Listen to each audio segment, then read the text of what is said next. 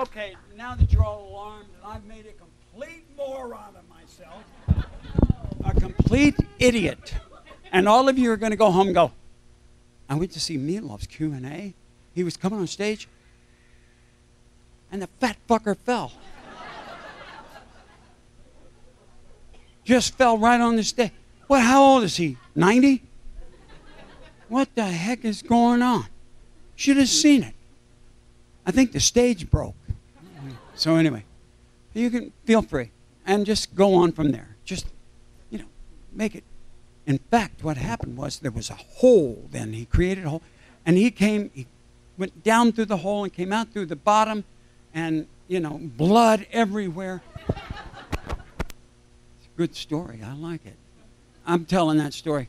I was in Pittsburgh. I fell on the stage. There's blood everywhere. So anyway, just for those of you who don't know, my name is Meatloaf, and it's 2 words, which is obvious if you look at an album cover, but some people just don't get that sometimes. And it's not, we didn't sit around a table and try to come up with a stage name, Let's see, how about Chop Suey? Nah, that's not good. No, between the ages of 3 and 10 days old, I was born bright red in Dallas, Texas. My father was a Dallas policeman, a true redneck in all sense. And he probably said something like this: my son looks like 9.5 pounds of ground chuck. You nurses, what I want you to do is I want you to make up a sign. On that sign, it's going to say meat. And you're going to put it in front of that little crib right there in the nursery. Sir, we can't do that. Oh, yes, you can. I'm a Dallas policeman. You have to do everything I say. So I don't know if that's what he did. I do stand-up comedy, and I go on from there, and I bring in 2 other ladies, and oh, my God. So anyway, and then I do another one. And right now, I can't remember what the other one is. How crazy is that? So anyway, it must be from the fall. That's it. I'm having amnesia from the fall. Who am I? So, and that's true. I have a picture of the crib in the nursery in the Dallas Baylor Hospital in Dallas, Texas, and on the front of it, it says meat. Now, the loaf came about. You got to remember that as I went through, growing up and going to school, not everybody called me meat. My dad called me meat. Neighbor down the street called me. I had a 3rd grade teacher, thought it was the greatest thing in the world. Meat, you here today? So it was off and on, but you got to remember the coach, football coach, 8th grade, they knew the name Meat. So I stepped on his foot with cleats, and he's screaming, get off my foot, you hunk of meat. Oh, you hunk of meat. Oh, you hunk of meatloaf. And all the kids thought it was funny. Came into my locker the next day. There it was. Meat, space, loaf. 2 words. So feel free, any of you, to call me Mr. Loaf anytime you'd like. Now, that's the first question I get asked all the time. How'd you get your name? Oh, good Lord, okay. And now, the next question, which came about in 1993, it started. And the question is, what is that? Yeah, right. You laugh, okay. So anyway, we're sitting and we're listening to it, the track after it's recorded, before I decided I wanted to redo the vocal, which I did. And Jim ever go, what are you talking about? I said, I'm redoing the vocal. I don't like it. And I did it. I did it really quick. And for an 11-minute song, I did it in about 45 minutes, which is not bad in the studio. So, especially with that melody, are you kidding me? And so, anyway, Jim's going, I don't think they're going to know what that is. I said, what do you mean, Jim? He goes, they're not going to know what that is. I said, of course they're going to know. What do you think, the world is stupid? You think all these people are just out there, don't know what they're doing? He goes, they're not going to know. I said, I'll bet you $20. I had to pay him $20. Turned out the world was stupid. Not really, but I understand why people didn't know what that was. Okay, now that is not what you think it is, okay? I know what you people, you guys are out there thinking, all you dirty guys out there thinking, I know what it is. No, you don't. So anyway, it's the lyric before every chorus, like, I'll never stop dreaming of you every night of my life. I never do it better than I do it with you. What's the first verse? Anyway, there's more. Do you know what the others are? Oh, yeah. No, I'm sorry. Okay. So anyway, there's, I think, a total of 7 different lyrics in the record. I was going to look it up on the internet, but I didn't sleep. You ever been so tired you can't sleep? You're like, and you're vibrating. Feels like you're in a massage bed. That's what happened, because I flew from Nashville. My wife goes, look, the only nonstop is on Southwest, and we can get there in an hour and 20 minutes. I said, okay. So we get on. They're a little late, taking off, no big deal. Get up, and we're flying, and we go beneath the cloud, and all of a sudden I'm looking around there. I don't get scared on planes very often. And there's lightning. And the first rule, it's like the first rule of Fight Club is you don't talk about Fight Club. First rule of flying is you don't fly in a thunderstorm. And all of you were here last night, so that's what's going on. We come down, and there's lightning everywhere. And I'm going, what are they doing? And we're bouncing like crazy. I don't care about the bounce, but the lightning was freaking me out. And we landed, and okay, God, we land. Okay, fine. We sat on that tarmac for almost 3 hours. I was in that stupid Southwest Airlines seat for 4 hours. And after 4 back surgeries, that is a horrible place to be. And you can't get up and walk around. It's this little size of a shoebox. And it was not, the flight was fine except for the lightning, but sitting on the tarmac was stupid. And there was all these other planes, and the pilot goes, we land, he goes, it'll just be like 20 minutes or so. They got open up a gate, and they don't want the people to come out on the runway when the lightning. Okay, that's cool. I understand that. I wouldn't want to go out there either. Oh, that's okay. Well, let's take this back. So, you're right. You've been there, haven't you? Were you on the runway last night? So, anyway, wait, don't you have a question before you go? What, did I bore you? What the hell's wrong with you? What? Thank you. Okay, see, where the hell you think you're going now? Are you with them? Huh? Are you shaking your booty at me? Is that what you're doing? Think that'll get you out of here, okay? So anyway, thank you. He paid me a compliment before he left. He goes, oh, God, I got to give him a compliment. You were great in Masters of Horror. Okay. I was.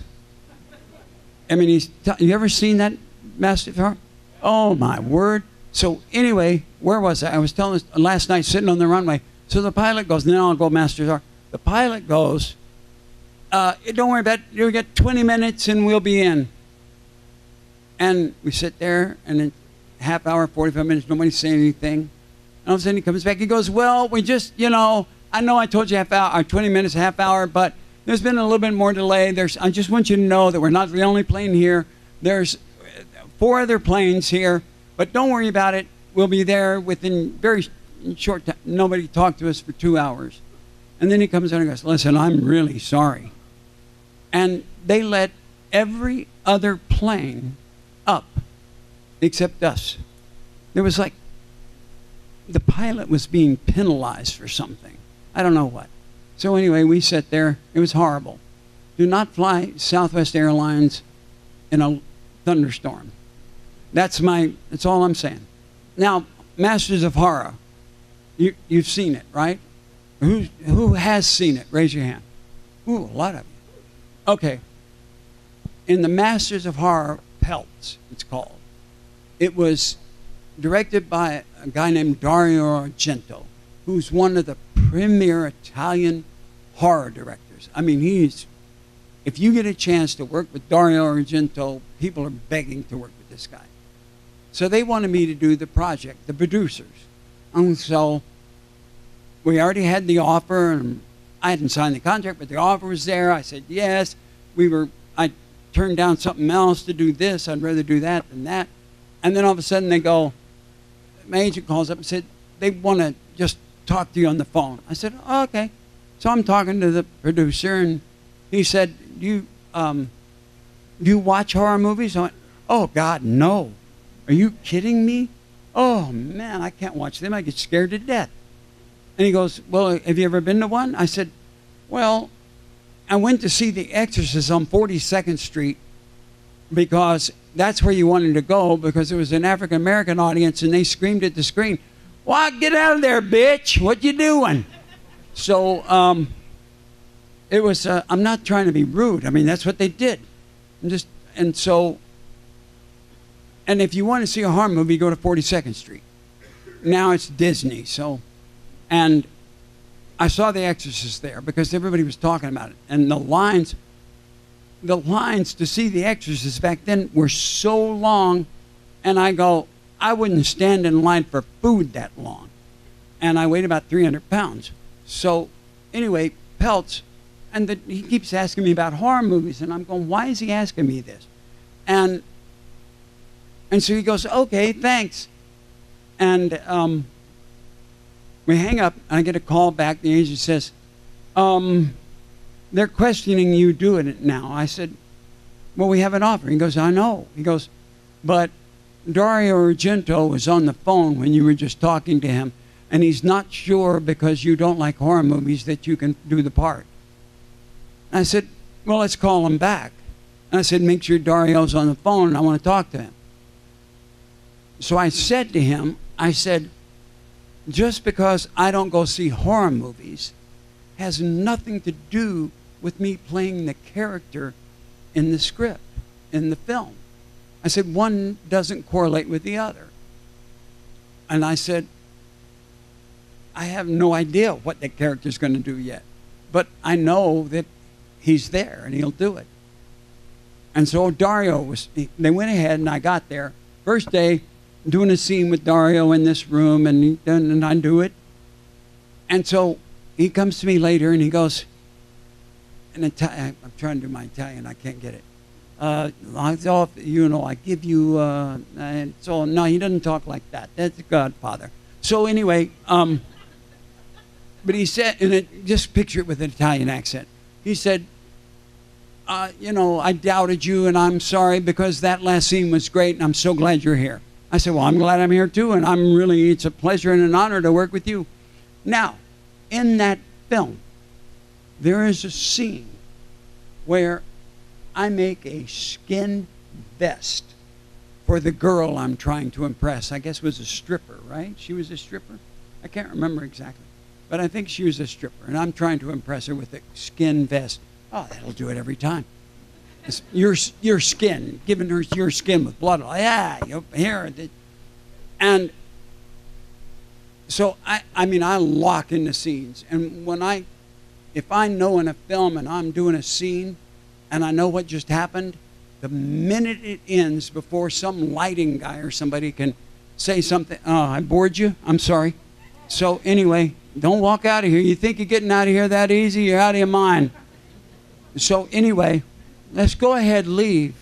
Just be that way to all of us. Look at how they're just, oh, God. So anyway, what was I saying? I forget. Anyway, what? The skin vest. Yeah, the skin vest. But in a scene, if I know what I'm doing, I'll go one more before anybody can say anything. And 98% of the time I get it before some lighting guy comes. So I just got to need it. And I'll get the retake. And it doesn't make any difference. So, and I did that, and I was so far into that skin thing, I know that there was pain involved. Me sitting here now, I didn't have it, but that character really had it. And when the scene was over, the character, collapsed on the floor, just collapsed. And there was I guess a physician or a nurse next to me, and they had paramedics there, and I was gone. And it was one take, and they moved on. Camera was gone. I think so. Finally, I came to, and I go, "We're doing another one." It was like 30 minutes later. They go, "No, they're gone." I said, "Well, why? We got to do another one." And they go, "No, I don't think you need to do another one." And so I went down there and I went, "Dario," he goes, "Unbelievable," with another Italian accent. "Unbelievable." I said, "Really?" He goes, I said, "You sure?" Because actors are paranoid.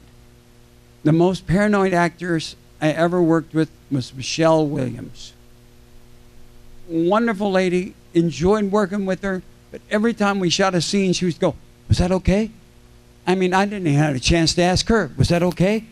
And she's going, "Was that okay?" I go, "Michelle, I think so. I don't know, because I don't remember doing it." She goes, "What do you mean?" I go, "I don't remember doing it, so it must have been okay. Because if it wasn't okay, I would remember doing it." She goes, "Really?" I go, "Yeah." So that was all. And even if I wasn't in the scene with her, she'd do a scene, come down to me, "Was that okay?" I go, "Michelle, everything's great." And so now, after I've told you those stories, I'm going to answer your questions. And I really look forward to it. Okay? Just raise your hands and we'll come around, and got one right over here. And I hope you enjoyed my stories. Hi. Hi. My question is, whose idea was it, and what does it mean to have the Roman numeral 4 on the Hank Cool Teddy Bear album? On the back of it, you know, like the Roman numeral 4? Oh, yeah, I do know now. Thank you. Because that was on the front, wasn't it? On the building, on the side, or would we put it on the back? Oh, well, to me, it was Bat Out of Hell 4. And Bat is an entity into itself. It's like godlike. So there's Bat. Then there's a record called Bad Attitude, which I think is incredible. And then there's Bat 2. And then we go all the way to Hank Cool Teddy Bear, and we come back to Welcome to the Neighborhood. And then the last record, I sing everything in character. Every song I've ever sung is in character. And again, like I say about doing a scene, if I know what's happening when I'm singing it, I'm not doing it right. So I finish it, I don't know. And so the characters always borrow my voice. So on the last record, Braver Than We Are, I didn't change. I'm famous for changing Jim Steinman arrangements, trust me. The only one I didn't touch was for Crying Out Loud. Well, I did touch Hemingway. Crying Out Loud I didn't touch, except for the very end when I went up high. And so I had all these Jim songs. Now, I could have changed the arrangements and changed the keys and did all this, and I decided not to. I didn't want to change, because he was very sick at the time. So I didn't want to change any of his arrangements or work. I did on the very last song, just eh. And I also decided that the characters were not going to borrow my voice. I was going to find their voice. That was difficult and very hard. Took me a long time to do it. It was a lot harder than them borrowing my voice, trust me. And so when it was over, everybody was complimenting. They knew what I'd done, and people that know how I do things, they were going, "It's amazing. How did you find all that?" And there was one thing they kept going, "But you need to change." There's a little thing. It's about a minute and a half long, and the guy's not singing it very well. And I know it's weird talking about another guy, but he's not. And people going, "Why aren't you going to change that?" I go, "No, that's him. He did that." "Well, can't you get him to do it over?" And I'm going, "No." And so it's not very good, but that's the guy. And so that was all sung in character in Jim Steinman keys, Jim Steinman arrangements. It was true to the, it's like being a character true to the script. It was true to it. And it was an artistic choice that I thought was amazing. And then I had all the back problems. And there was arena tours booked all over the world. And so from my point of view, doing it that way was like doing Bat Out of Hell, because nobody understood it, nobody got it. I said, when I take it out on stage and I start to perform it, people are going to get it. Because they were getting it. We were doing little supper clubs in New York for 60 people. And 60 people at a supper club go, oh, that's very nice. Oh, isn't that nice? Oh, Steve, isn't that great? And they were not doing that. They were going, yo, man, rocking. You know, and it's like weird to see some lawyer on the East Side. Oh, man. So that's what was going on. We played Carnegie Hall, sold out Carnegie Hall before Bat Out of Hell was ever even thought about recording. And it was very interesting. Beverly D'Angelo was one of the background singers. She was my girlfriend at the time. I had weird girlfriends. So Marsha McLean, soap opera girl, Ellen Foley, Beverly D'Angelo. Oh, it goes on. Elizabeth Taylor. No. So anyway, but Braver Than We Are, if I could have taken it out on tour, people would have understood it. Because I would have sung Anything for Love like Meat Loaf, and then I would have gone over here and sung something from Braver Than We Are in that way. But I never got that chance, and people didn't get it and understand it, and people go, oh, if you Amazon, oh, hate this. Okay. So, you know, sometimes you have to live with it as an artist. It is what it is. And that's how it goes. Anybody else got a question? Please? Okay, come on down. I feel like that guy on, what's that? Price is Right. That's it. Come on down. Keep coming. Come on down. Are you going to perform anymore? Listen. Oh, God. Do I want... You have no idea. I sit and that's all I want to do. And that's all I think about. That's truly... And I had a show that was going to go up in Clearwater, Florida, at Ruth Eckerd Hall. And we had the guarantees. We had the whole thing worked out. And I backed out because when COVID hit, my PT sessions were going great.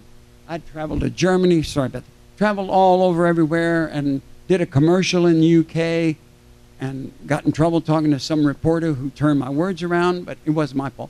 So anyway, so if you read that about that little girl that does the, what is it, Echo, whatever her name is, from Sweden, Greta, yeah. I thought she was 13, and I couldn't understand why her father let her go out there like that. Turned out she was 16, and I said, I thought she was 13, and what I said was, as her father, if I was her father, I don't believe in that. So what did they say? Meat Loaf doesn't believe in climate change. What? What are you talking about? I didn't say that. Yes, you did. It's written right here in the Daily Mail. Right. I said I didn't agree with Greta's father sending her out.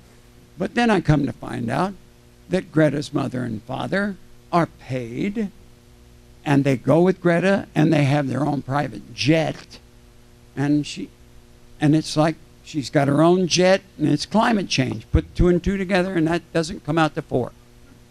So anyway, I believe she believes in what she's saying, but everybody around her doesn't. So I believe she's very honest. But the Daily Mail writer, like many people in the press, are fucked up. Excuse my language.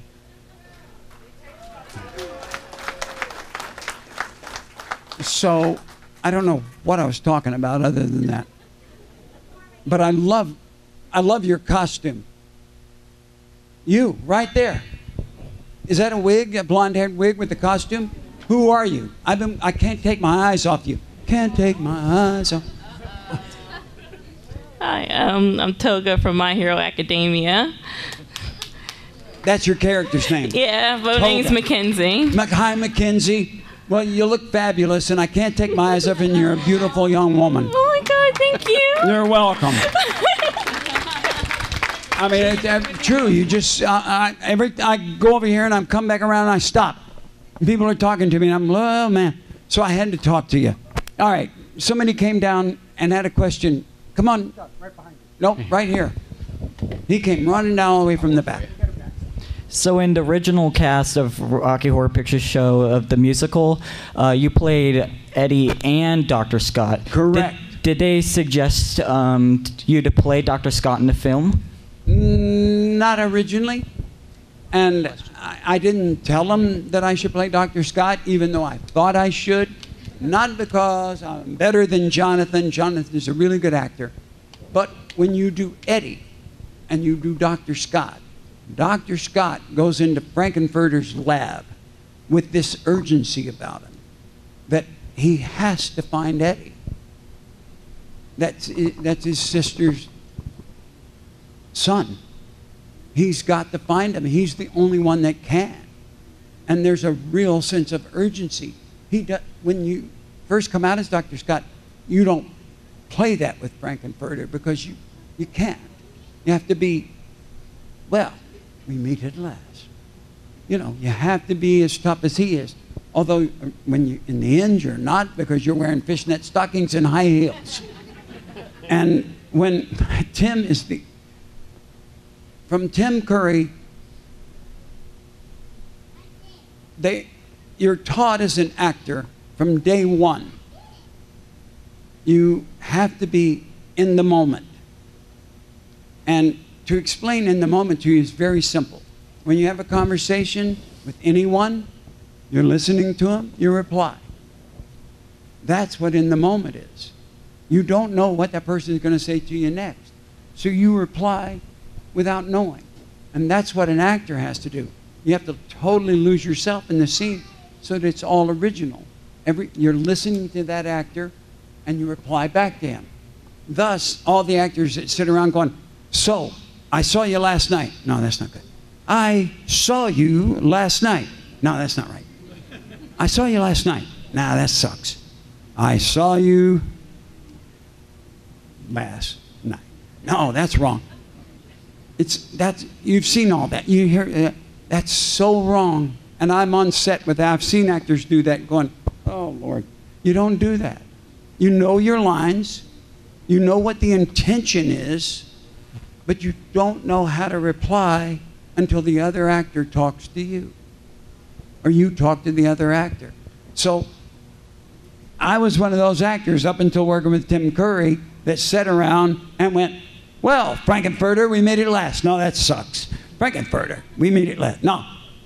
Third show. And in rehearsals, he always did it the same way, so it was fine. Third show in, he said he had the first line about Dr. Scott, something.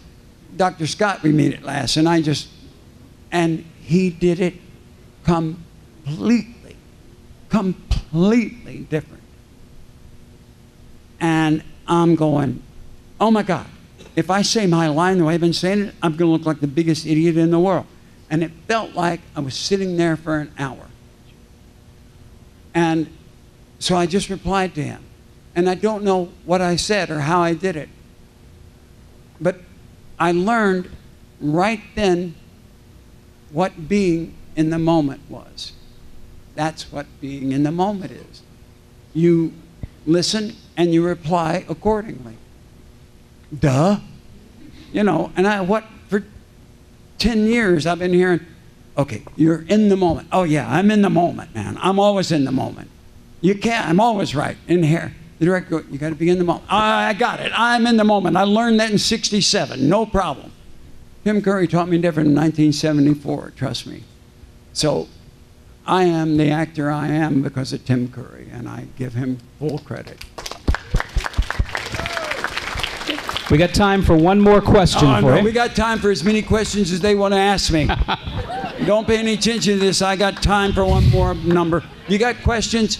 Just come up behind him right now and stand in line. Any question you got. Anybody wants to ask a question. If you stand in line, I'll answer your question. If not, you're screwed. Okay, go. So you once described working with Jim Steinman as in that he was Peter Pan and you were Tinkerbell. I believe that was the quote.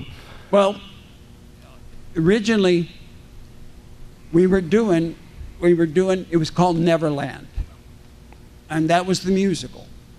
And Jim wrote the character Tink for me. So I was Tink. He thought, I got a 300-pound Tink.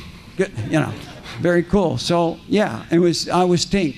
And Tink had this most incredible scene.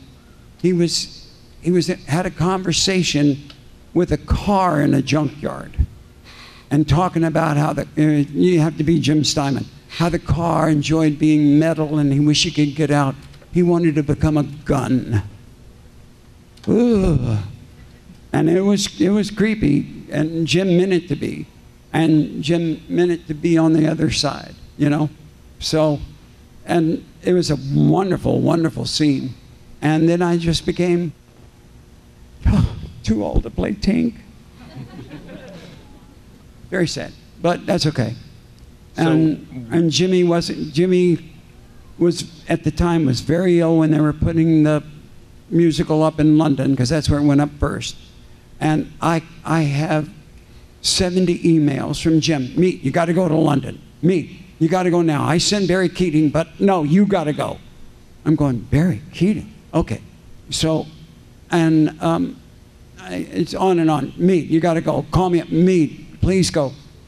Because later on, about 4 years before he died, he couldn't talk anymore.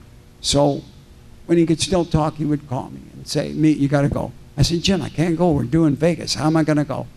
And I finally went, and I said, I'm going. And he gets back to his nurse.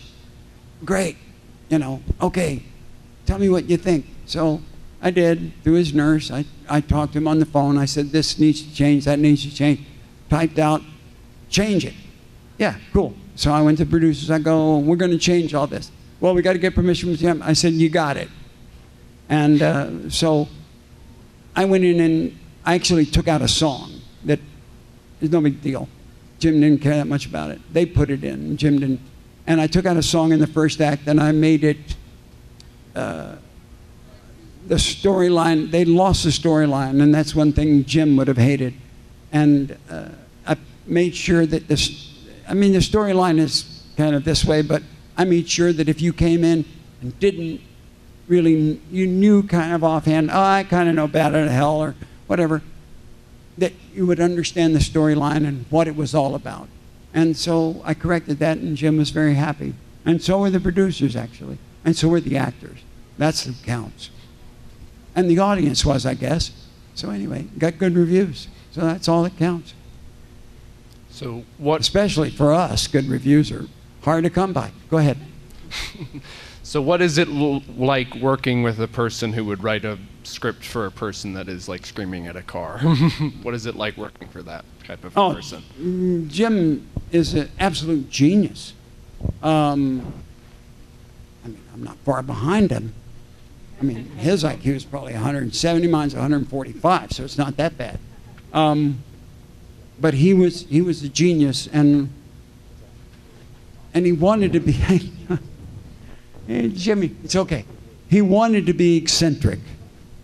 He longed for that. He wanted that label put on him, and so he played it, and it was great. It was quite funny. It was great fun, and I teased him about it. So you eccentric today, Jimmy? But he was in a roundabout way, like he was living in this. When we first got together, he was living with 6 other guys in this, and a girl in this horrible. And he was living in the kitchen. That's where his bed was. And I said, well, didn't people want to go into the refrigerator? He goes, oh, no, nobody goes in that refrigerator. And I said, why not? I opened the door. Oh, you've never seen any. It was a science project. Mold, strands of mold were going across. It was like, I'm going, oh my God. And Jim goes, close it. I said, no kidding. But it was like some weird science project. But I moved Jim out of the kitchen into his own apartment because I got us a publishing deal, which was unheard of at the time. But the publishers saw what could happen and did happen. And there was a few people out there that understood what we were doing. And so I got Jim $25,000, and we moved him into an apartment, and I helped move him up there. I moved the boxes up the stairs and put them over here. And I said, Jim, where are you ready to do? Just put them there. I go, okay. He goes, I'll get to them. So I went back up there a year later, and the boxes were in exactly the same place.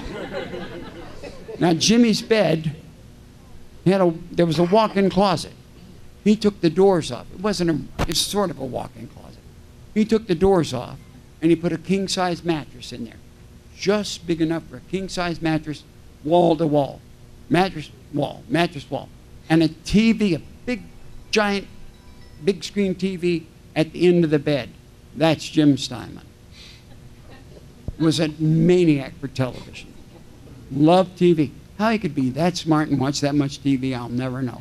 Because they always say, if you watch that much TV, it'll dumb you down. Well, it didn't dumb him down, but one thing his mother did before she passed away, we went to lunch with her. Either the end of 74, the end of 73, 74. Had to be in 74 because I was back from, we were doing Rocky Horror on Broadway. And I went to lunch with her, and Jim, me, and she looks at me about halfway through lunch. She goes, you know my son better than I do.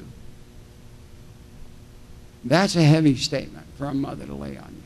And sitting here today, I would not disagree with her. Because in the studio, Jim and I were, he had spaghetti dinner at 4 o'clock in the morning with 2 bottles of wine, and stayed awake till 7, and woke up at 3 unless I got him up at 2, and would get up and walk around for 4 and be out at 7 and come back in. And that was his routine. I won't tell you what else went on, but that's okay. You don't need to know that. So, anyway. What? Oh. So, extraordinary human being, no. Extraordinary. And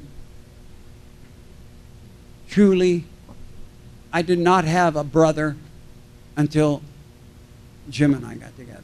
And I now have a brother, and his name is Jim Steinman. And I can't talk about it anymore because I will start to cry. Okay? All right, Dave, we got time for one more question. Anybody want to ask it? Don't come in here thinking you're getting me off the stage. You're not. Okay. Far side. It's a weird question, but would you ever think like do you still write music, and if so, would you do a collab with another band, which would be sort of funny? Say it again. I have my favorite band is Korn, and I was just wondering if that'd be just a funny mix, just Meatloaf and Korn. Meatloaf and Korn, yeah. There's been some people that have written about Meatloaf and Korn. Trust me, I've seen that. I don't know their music. I'm sorry, I don't know it. But now I have to go listen to it because of you. Oh, God. Okay, it's okay. So anyway, way back there. All right, we'll get you right here. The last question, everyone. Just real quick, when you did... I don't do anything quick, okay? No, when you did Fight Club and you were working with Edward Norton and... Go ahead, say it again. When you were working with Edward Norton... Yeah. And... Brad Pitt. And Helena Bonham Carter. When you fought with Edward Norton, did you actually ever hit each other? And if you did, who went down first? No, the only time I fought with Ed Norton was in the film when we had the Fight Club meeting. Where the hell you been reading? There's a picture on my table of me doing this as Bob. And that's right before I fought with Ed Norton. That's the only time I fought with Ed Norton. I got along great with Ed Norton. He's just a strange guy. Most actors are weird. Look at me. So, no, there's a great moment, and I'm walking down the street, and it's like the Fight Club's already started, and la la la la, and I'm walking down the street. Bob's walking down with a box of Krispy Kreme donuts, and Bob's eating one, right? And here comes Ed. Or whatever, I don't remember his character name. Oh, drop it back in the box. And I licked my fingers because, you know, Krispy Kreme's got all the sugar on it. So I licked my fingers. And he sees me. He reacts to it. I go like this. And he goes. And then we hear, cut. Meat, what are you doing? It's David Fincher. I always get, Meat, what are you doing? What do you mean, what am I doing? I don't know what I'm doing. Ask Bob what he's doing. Okay, Bob, what are you doing? Okay, eating Krispy Kreme donuts. Well, what did you just do? I said, I don't know. Can we look at it? And then I see it, and that's when I know I'm licking my fingers. I go, well, Bob's getting the sugar off his fingers. Okay, well, don't do that. I go, he's got to. Okay, we'll make it fast. So if you watch the scene, I still do it, but it's a... And Ed still goes, and we shake hands. But I never fought with Ed Norton except in the movie as the fight. And I beat him really quick. No, I got along great with Ed. It's just, you know, you try to talk to him. You've talked over the scene, and you want to talk more, and he's pretending he can't hear you. Other than that, Ed, I know you can hear me. So you get him back. We went over, we were in... Brad, Ed, Helena, David Fincher, and myself went to several film festivals, and the big one was in Venice, the Venice Film Festival. I have never seen that many press photographers in my life. I think they gathered them from the entire world and put them there. It was mind-boggling.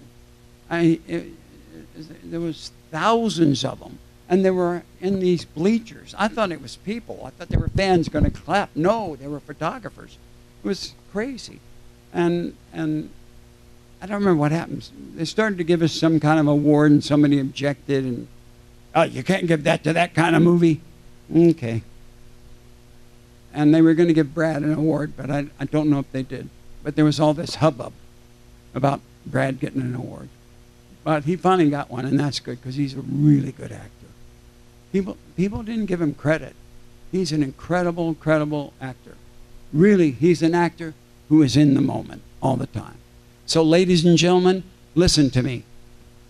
I can never, ever, ever repay all of you for what you have given me.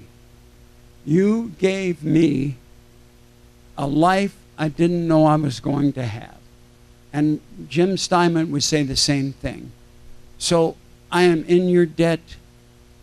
I am incredibly in your debt. And I say thank you from the bottom of my heart. Thank you very, very, very much. Thank you.